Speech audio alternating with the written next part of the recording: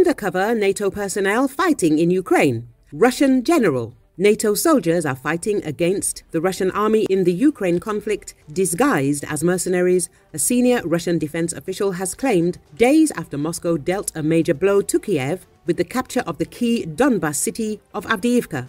Ukraine's shelling of Russian civilians, a significant part of which was carried out from Avdeevka in the years prior, is happening at Kiev's behest and with the tacit consent of Western states, the deputy head of the Russian General Staff, Colonel General Sergey Rudskoy, told Krasnaya Zvezda newspaper.